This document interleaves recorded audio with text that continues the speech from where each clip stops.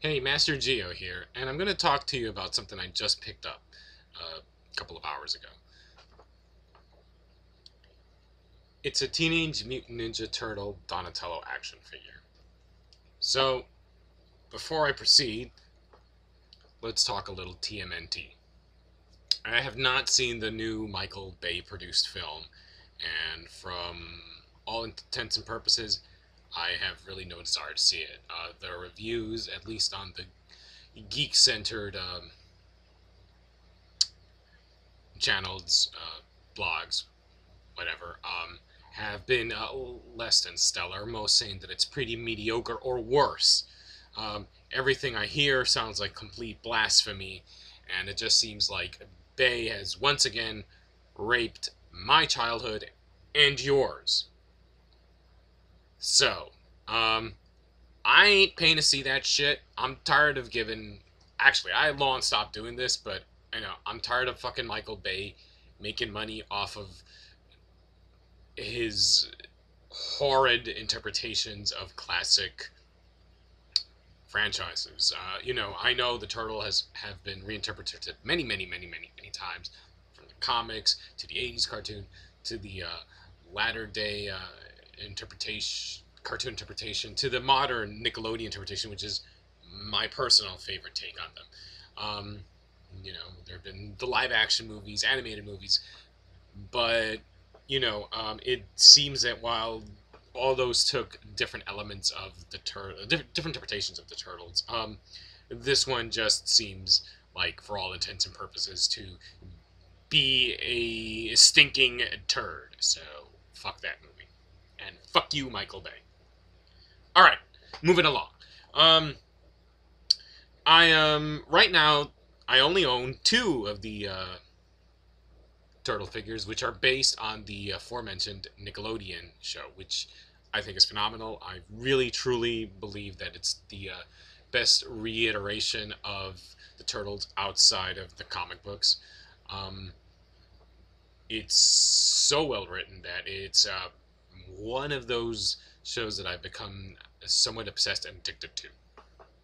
So, the only other figure I own is Raphael, and Raphael is my favorite character. Donatello, which I bought today, is actually my least favorite turtle. He's, of course, the science and tech expert, and he makes most of the turtles' weaponry and technology that they use. And he's my least favorite turtle. I don't know. I guess it's kind of boring, but I don't hate the guy. Just my least favorite turtle. But anyway, I found a little store in my neighborhood that was selling him outside of the box for $5. It doesn't come with all the accessories, so no throwing stars, no shit like that. But you get the figure, and I'm gonna review it. Um, First off, the detail on these figures is fucking amazing. The muscles on him, the shell, the face. He's got a really serious face. Like, I don't think he's a happy man. Or turtle, I should say. Of course, he comes with a signature weapon. Thank God they kept that, because I don't even think it would have been $5 worth it if it didn't. His bow staff. He's got a lot of posability, as you can see. Mine's a little stiff, but he's got elbows and his wrists turn, knees, legs swivel, head moves, um, and yeah, you can put him in some pretty cool poses.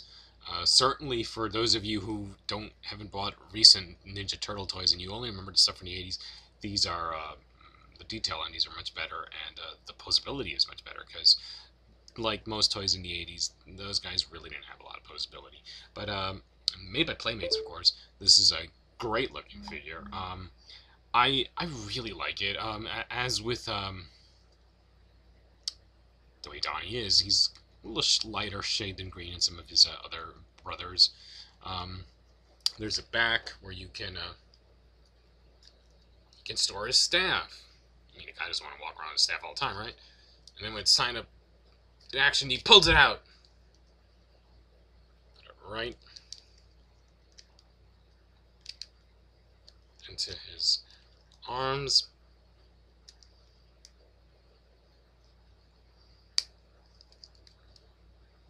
Really cool pose. Now he's ready to beat the shit out of some Foot Clan, Shredder, the Krang, whatever fucking evil mutants coming. Donnie's ready to bash him over their head with his bow staff.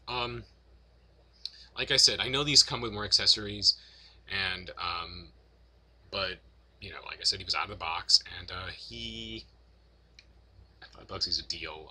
These usually go for I would say around to $12, maybe a little bit more in some places. But you could find them easily at any toy store. You know, they're great for kids and they're excellent for collectors as well. You know, obviously buy them as a huge Teenage Mutant Ninja Turtle fan, and I'm really happy to make him part of my collection. Like I said, the only other figure I have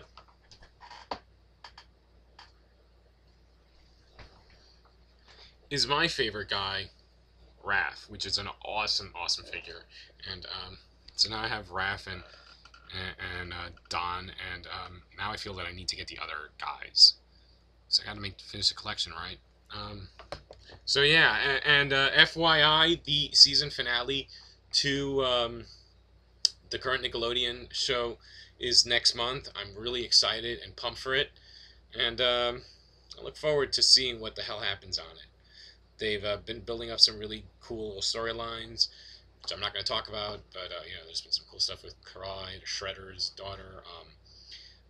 They're actually not really Shredder's daughter, but oops. But yeah, I definitely look forward to seeing where it's all going to go. The last episode, what happened to Karai was actually really kind of effed up. So, you know, I'll be catching that, and hope you guys enjoyed this little review slash vlog slash whatever. Take care, and until next time, rock on.